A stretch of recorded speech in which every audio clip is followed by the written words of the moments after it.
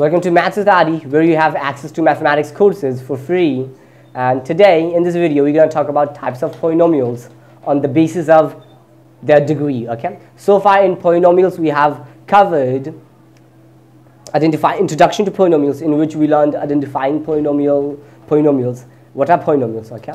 And then degree of polynomials. And thirdly, we have covered types of polynomials on the basis of their number of terms. Okay, so this is what we have covered so far. In this video, we're gonna cover types of polynomial on the basis of degree. Okay, and those things that I just told you right now, if you haven't learned those and want to learn those things, then you can check them out. You can learn those things related to polynomials onto the same channel, and the links to those videos are in the description box. Okay, so do check them out. Today's topic is types of polynomials. Types of polynomials on the basis of degree. Okay, on the basis of degree. We're going to talk about types of polynomials on the basis of degree. So first type that we have, okay, the classification of polynomial, you can also say. So first that we have is zero polynomial. Okay, zero polynomial. Okay, so I'm starting from the beginning. Okay, as this is the classification on the basis of degree, we're gonna care about classifying this on the basis of degree. Okay, so this degree is what? Undefined. Okay, so this degree is undefined. This degree is undefined. So let me just give you an example of zero polynomial. Just a constant zero. This is a zero polynomial, and we know that this satisfies the definition of polynomial, as we can write the variable x raised to power, let's say, 0. Okay, and as this 0 is non-negative and non-fractional number, this satisfies for the definition of polynomial, and we know that 0 is a polynomial.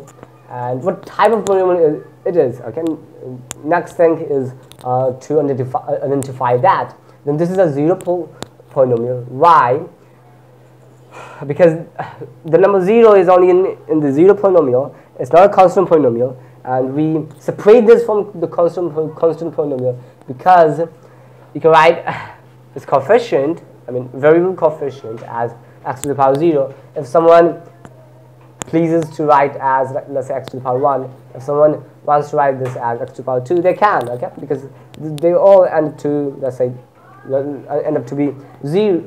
Okay, so let's say they write x to the power 7. Okay, so 0 times x to the power 7, it is still 0, and we're not actually getting a certain degree of this. Okay, a certain degree of this. What is the specific degree of this term? Then that's why its degree is said to be undefined. Why is it said to be undefined? Undefined because we cannot find the degree of this. Okay, the degree can be anything that you want it to be. Okay, that's why we say its degree is undefined. Meaning its degree is, there is no any degree of it. Okay, this is what it means. So the example of zero polynomial is just the number 0. Okay, let's talk about another type of polynomial, which is constant polynomial. Constant polynomial, as its name implies, that constant meaning a number. Okay, it will be a number. Okay, and its degree is basically 0. Okay, 0. Its degree is 0.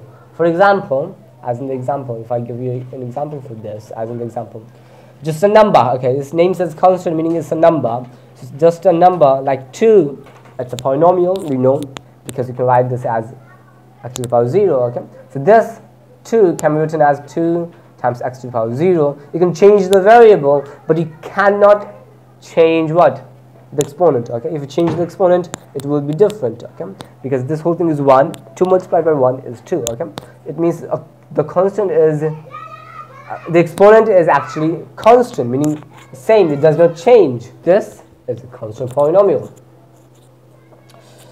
and the degree of this is 0. You cannot change the exponent of the variable. Okay, degree cannot be changed. It's 0. Okay, if you change the variable, fine, you can change the variable, but you cannot change the exponent.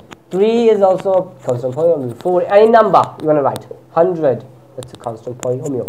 Okay, because, and the name also is derived from the fact that these are constant. Okay, and the name of this is derived from the fact that this is just a number 0. Okay, next is linear polynomial.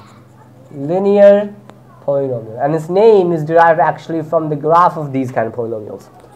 Okay, the graph of these kind of polynomials.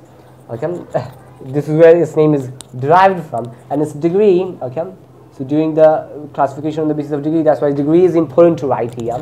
So degree of this type of polynomial is basically 1, and this is in ascending order, as you can see.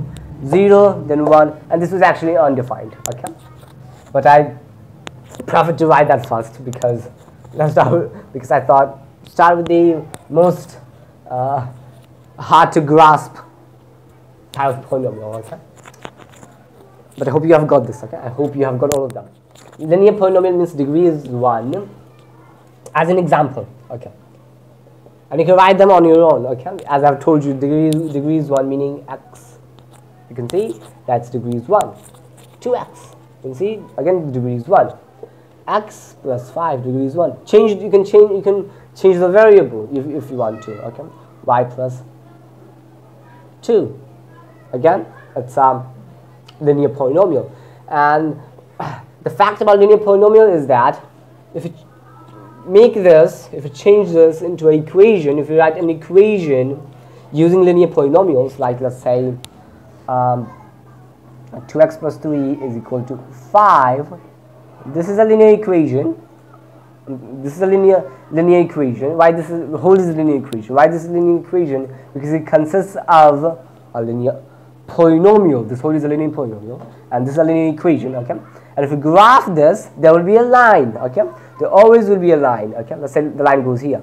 Okay, so it's not certain the line goes here. I just supposed that the line is like this, and but one thing is certain, that it will going to be a line because its degree is 1. When you have the degree 1, it makes up a line onto the graph. Okay, onto the graph paper. Okay, so it will definitely make a line, and that's it. Okay, and if you have understood these things, okay, but if you haven't understood the graph, then it's still fine, because you're not talking about equations and its graph. What you're talking about is polynomials.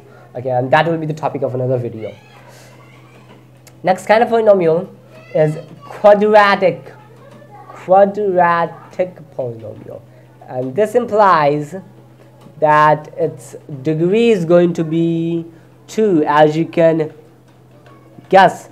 If these are not clear to you, because my marker is a little bit dim, okay, I use another marker then. The degree of this is going to be 2. Excuse me. The degree of quadratic polynomial is going to be what? 2. As in the example, okay, so I forgot to write the example. If I just go ahead without writing the example, you wouldn't understand. X squared, just a monomial, x squared, this is a quadratic polynomial. X squared plus 5, quadratic polynomial. Change the variable, y squared plus 2y, that's a quadratic polynomial. And the order of writing quadratic polynomial is descending order of their degree. Okay, so let's say y squared plus 2y plus 5. So as you can see here, the degree is decreasing. The degree of this one is 2, the degree of this one 1, and the degree of this one is 0. So it's descending order of their degree. Okay, so of any of those, if you talk about linear polynomial, the order is descending order of their degree. Okay, and that's its order. In this order we arrange the polynomials. Okay, so that was quadratic polynomial. And if you graph a quadratic polynomial, the shape of a quadratic polynomial is going to be a curve like this. Okay, it's always going to be a curve and makes up a parabola. Okay, that's a parabola, makes up a parabola. Okay, so that's if you graph a quadratic polynomial.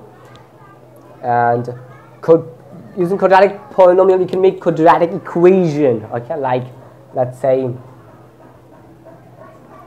x squared plus 5x plus 6 is equal to 0. That's a quadratic equation, okay, it's a quadratic equation. I shouldn't write in this place because you might confuse otherwise. Okay, so this was quadratic equation, and let's quadratic polynomial, okay, not equation. Let's move on to the next polynomial, next type of polynomial. So the next type of polynomial is, so which number was this? Actually, I forgot. Number 4? It's number 5. Cubic polynomial. Cubic polynomial. As its name implies, cubic meaning cube. So its degree will be 3, okay? Its degree will be 3, okay? So you can even know it from its name. You can even guess it from its name that its degree is gonna be 3. As an example, let's give you some examples of this one. X cubed, okay, so first is just a monomial. Let's give you another example. X cubed plus 5x squared. Let's give you another one. X cubed plus just a constant 5. Let's give you some more examples. Y cubed, using another variable right now, plus 5y plus 2. That's a cubic polynomial. And cubic polynomial make up cubic equations, okay? So that was it for today's video, and see you in the next video.